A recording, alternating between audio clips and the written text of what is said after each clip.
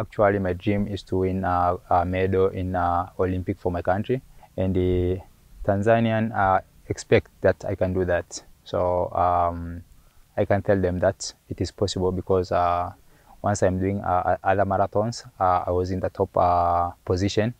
So, and I meet with the top athletes in the world. Have you seen the Paris Olympics marathon course?